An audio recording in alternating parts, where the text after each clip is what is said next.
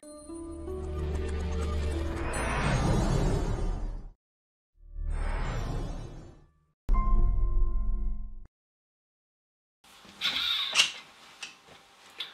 folks, today I would like to welcome you to the strange and extremely difficult and skilled area of can hacking.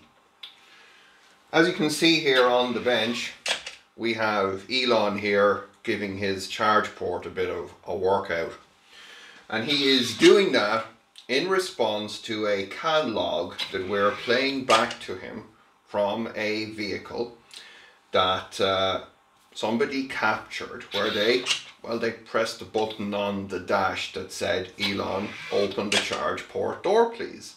And as we can see, he's busily doing that as we loop that can log back. We have a list of all the can IDs here. So, how do we find the ones that he really needs? Well, it's a very difficult process, and you will not understand this at all ever.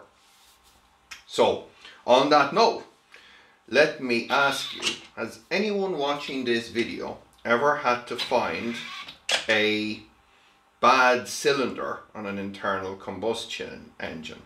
And if so, how would we do that?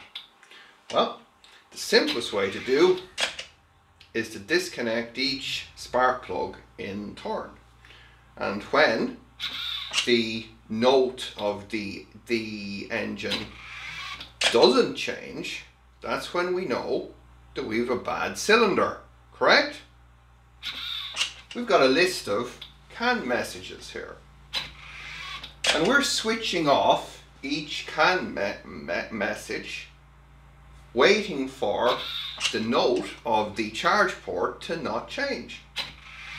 They're bad cylinders and we don't need them. Allow me to demonstrate. Elon here is busily cycling away, and we are going to try cylinder number 2D1. We're going to switch that cylinder off, which I have just done, and let's see if something changes. It does, because the door is no longer cycling, which means that 2D1 is a good cylinder. Let's turn that back on.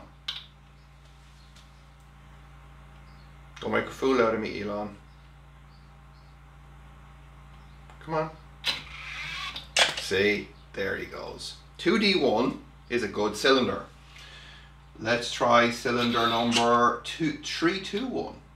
We've now turned off cylinder number 321.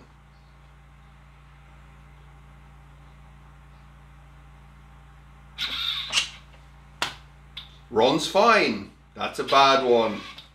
And folks, this is the extremely difficult, extremely technical and extremely complicated world of can hacking. Like I said, don't even try this. You haven't got a prayer. You need to be a super genius, just like me. If you can tick a box with a mouse, you can hack can. That's all we have for you today. This is a quick little video. Wanted to answer this question because it's been popping up in a lot of different places.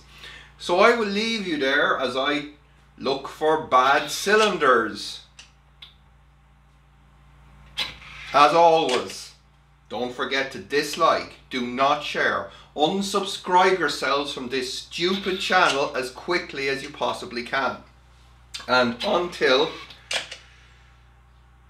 we see you next time, God, I am confused today. Until we see you next time, do check the links in the description for the usual suspects. And